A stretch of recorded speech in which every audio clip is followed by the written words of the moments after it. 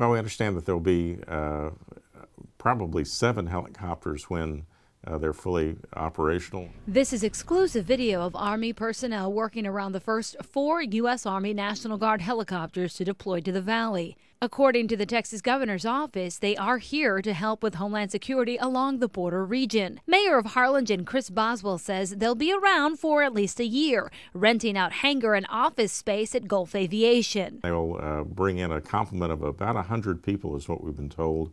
And so that will mean some housing for them. They'll either stay in apartments or hotels, and so that'll be obviously a good thing for the economy. Our cameras caught van loads of personnel in Army fatigues driving into the Gulf Aviation hangar, which is located right behind Valley International Airport and about 30 miles from Mexico. Valley International Airport obviously is centrally located to the valley.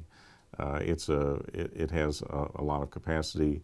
There's a lot of space out of the airport on the fixed base operator side of the airport. We did attempt to get information from the Army National Guard about their operational plans for the border, but we're only told that a liaison would be contacting us at a later date. Sources close to the project do tell Action 4 News that troops are coming in from out of state to assist in securing the border and that this operation will stretch from the valley all the way to Laredo. Mayor Chris Boswell assures the residents of his city that the U.S. Army National Guard's presence here does not mean there's trouble, but quite the opposite, that there are extra eyes in the sky for the nearby border. We hope that perhaps there would be a longer or expanded presence, and we look forward to working with them.